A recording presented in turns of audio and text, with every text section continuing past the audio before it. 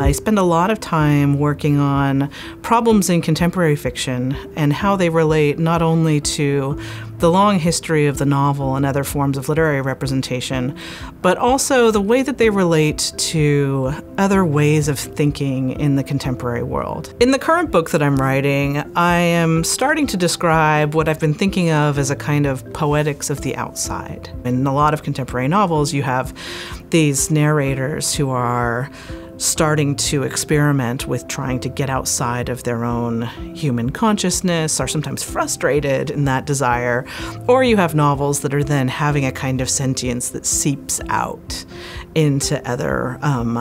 parts of the narrative. So in Cormac McCarthy, sometimes the point of view kind of resides in the landscape. But in writers like Marilynne Robinson, you have narrators who are first-person narrators, meaning that we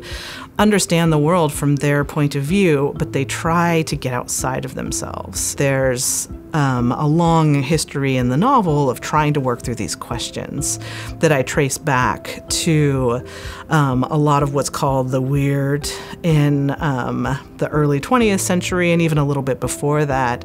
in American naturalism. To see the world from a perspective that's oriented towards other kinds of systems, other kinds of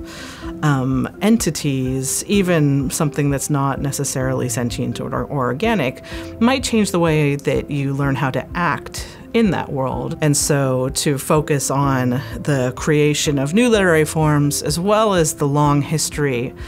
of their development is something that is absolutely crucial to being able to make sense of who we are and what we're doing today. Notre Dame has been a wonderful place for me to teach and ask a lot of these questions, partly because of the excitement and interest of the students, who are avid readers, who are amazing interlocutors for thinking about what contemporary literature and what contemporary art are, but also for the real dazzling range of work that's represented by our faculty. It's also been really important for me to work with the Faculty of the History and Philosophy of Science,